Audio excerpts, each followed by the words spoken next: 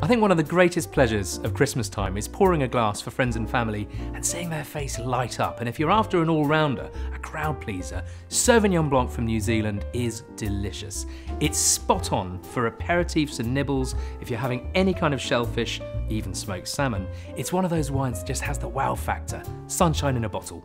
If you're tucking into a beautiful piece of beef like this one at Christmas time, especially with all the trimmings, for me, Rioja Reserva from Spain is the way to go. It just has all of that gentle, mellow, velvet seasoning that's absolutely spot on for a festive celebration.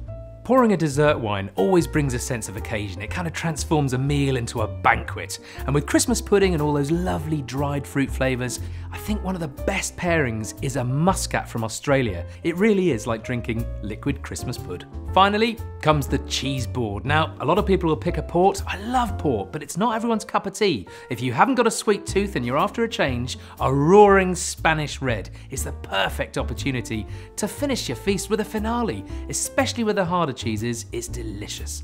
Whatever you're up to this festive season, enjoy the flavours you love and share them with your friends and family. Merry Christmas.